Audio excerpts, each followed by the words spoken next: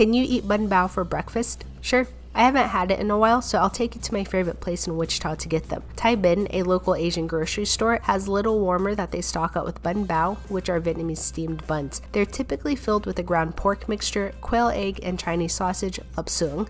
And even though the filling is delicious, the bun is always what got me. I could easily just eat a ton of it. It's sweet and fluffy yet dense. We would always just buy a bunch of them since they're easy to reheat in the microwave. The hard part was being patient enough for it to cool down so you wouldn't burn your mouth. If you get the chance to try a bun bao, go for it.